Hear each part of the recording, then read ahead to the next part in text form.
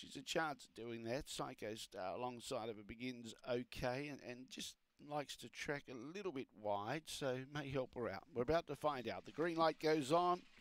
Here's race 8 at Angle Park. Favourite box 3, April model set. Away in racing, she began only fair. Getting better was Psycho Star and got across, and April Model was in a bit of trouble now in strife.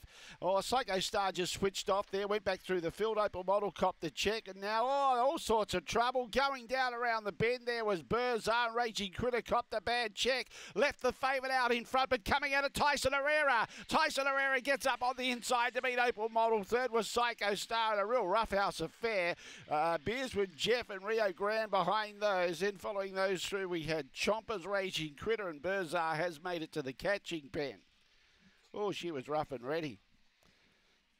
23:15 was the time.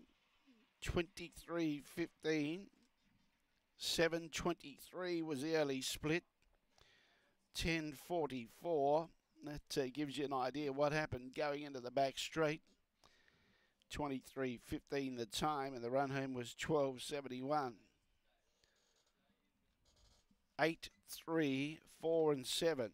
8, 3, 4 and 7. Fifth goes to 2. 1 1/4 both ways. 1 1/4 by 1 1/4. And getting up at juicy odds if you had a ticket each way on Tyson Herrera. Railed through beautifully, top of the front straight to grab first prize. A Brindle Dog May 2018. Kinloch Bray out of Maya Herrera. Raced by the OTB Syndicate, managed by Ian Coutry and Kim Johnston, the winning trainer.